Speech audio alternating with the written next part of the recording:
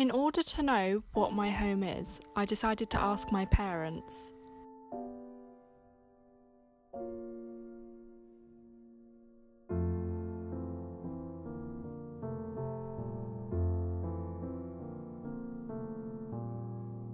They said my first home was number 6 Camden Row.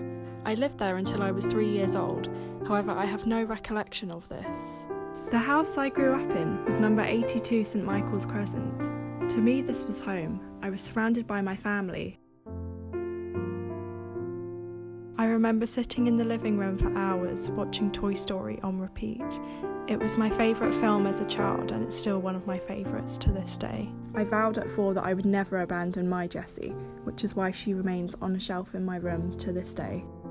What do you say we have some fun? Let's go on an adventure in outer space.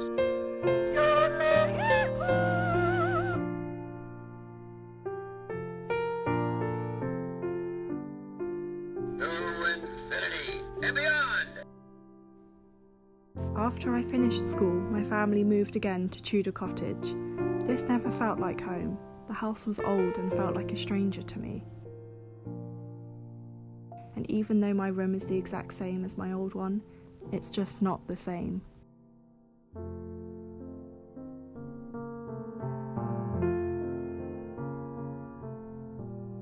Home for me is something that I'm still trying to find, or simply a period of time in my life that has now passed. My home is my family and childhood.